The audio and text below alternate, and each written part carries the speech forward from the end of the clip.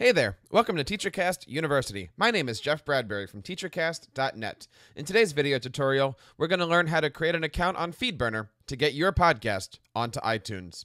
The first thing that we want to do is we want to go over to feedburner.com.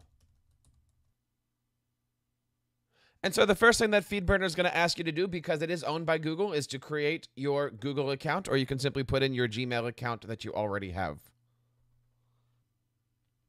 Here we are in our Feedburner, and as you can see, we don't have any current feeds yet. So what we want to do is we want to go find our feed. In another video, we talked about how to grab a feed from Lybsin or also from your WordPress site. And what we're going to do is we're going to grab that feed, and we're going to put it right here in this box.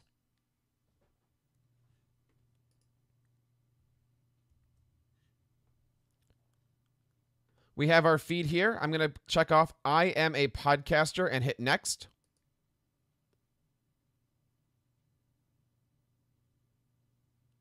You can see here that Feedburner has already grabbed the feed title and a feed address. And I'm going to shorten this address to make it a little bit easier for us here.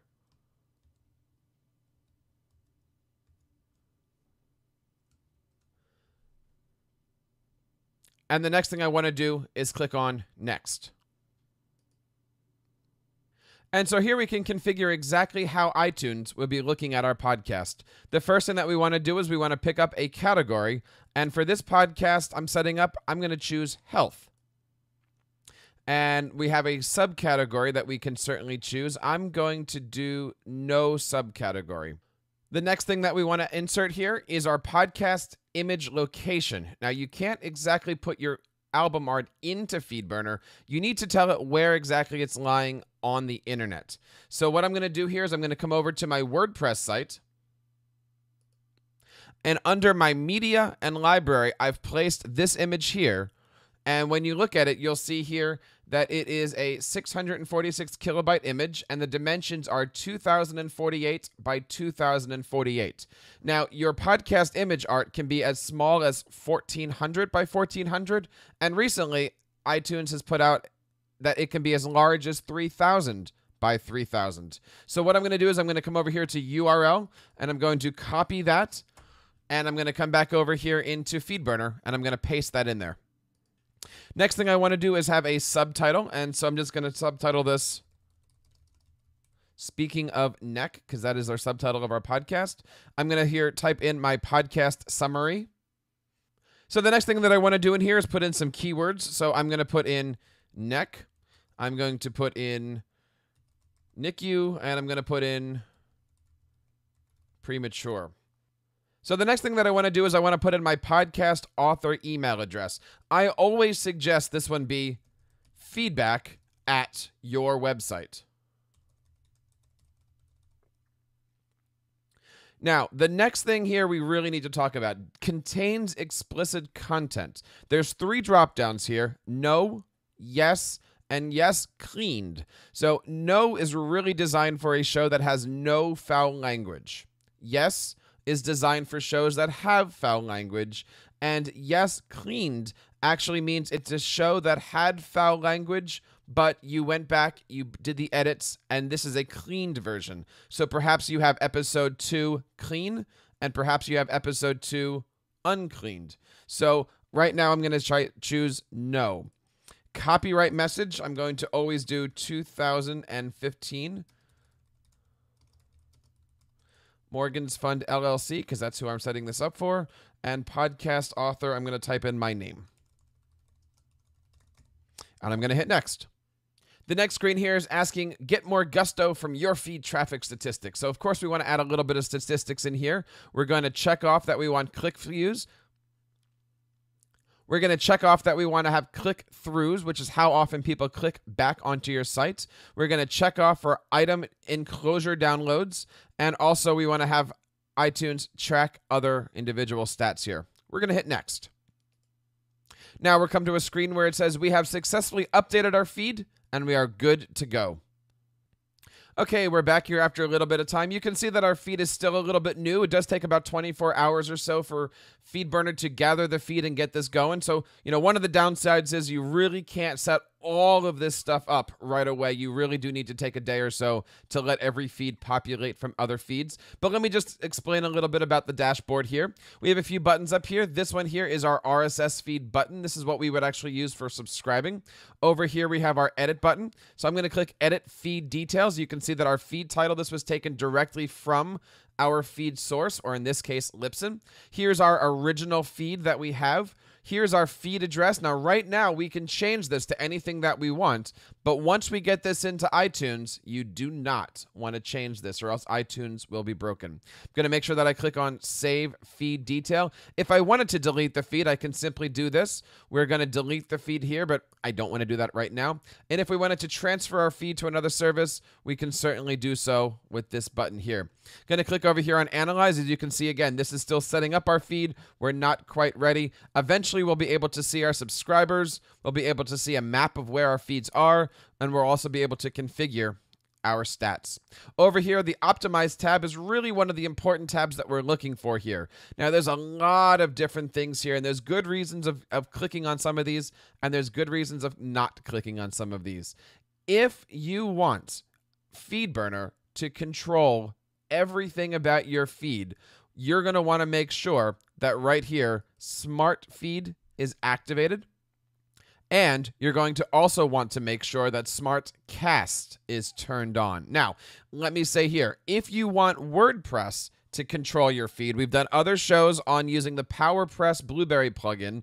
You do not want to have Smart Cast taken care of because all of this stuff is redundant. In fact, if you take time on WordPress to set up your categories, your podcast, your feed, your everything through Blueberry, the way we showed you in our previous video, then SmartCast is simply going to come in here and overrun those details, and everything you've done for WordPress is not going to work. So I really don't recommend having SmartCast on unless you're only going to be having Feedburner use your statistics. The next thing here we're going to look at is Feed Flair, and I don't generally type in a lot of these things. I just kind of leave it as it is. The next thing that you want to do is Feedburner Image. And this is really if you're looking to place this Feedburner image on your feed. I don't really do that much. Title description burner. If you wanted to have a new title that's different than the feed that's coming in from Lybsin, you can certainly use that. You can put a new title here and a new description. I'm not going to do that because, again, I set everything up in Lybsin. If I'm looking at my feed here, this shows you that my feed works. The Morgan Leary Vaughn found.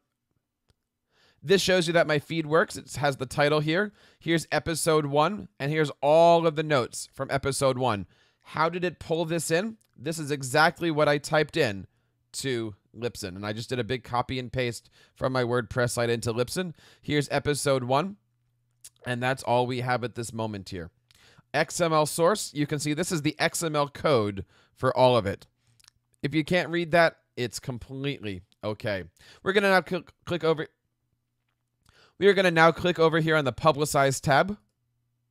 We have a couple different things here to keep in mind. I want to check off email subscriptions, and I'm going to just simply hit activate, and that's going to allow people to subscribe to your podcast through RSS through their email address. That's really, really important. If you want to have communication preferences, you can change what the email address is. This one here, again, you might want to make this say feedback at youraddress.com. You can certainly set that up.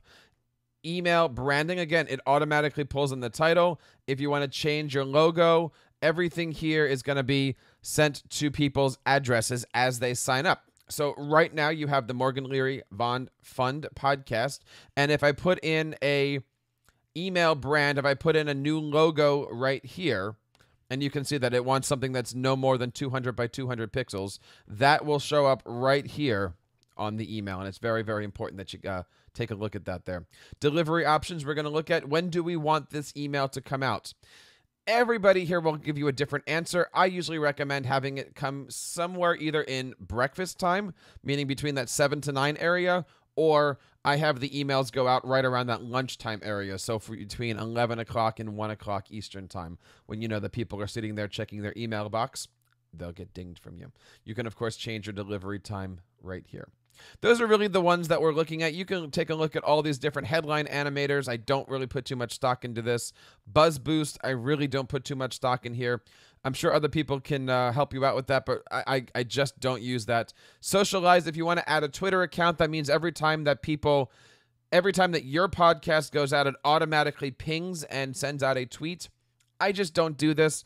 I let people go to my website or go to iTunes. I don't have them come back to this feed here. So I don't check that stuff off.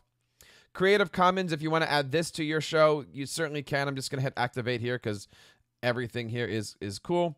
If I wanted to password protect this, I certainly can as well. If I wanted to make these links no index, I can certainly do this too.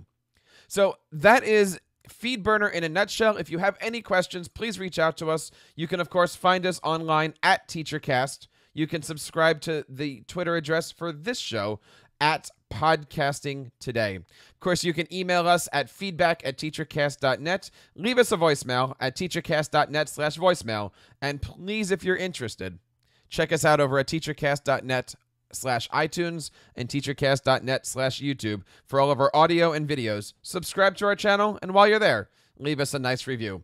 If you like this show, please leave us some comments in our YouTube video below.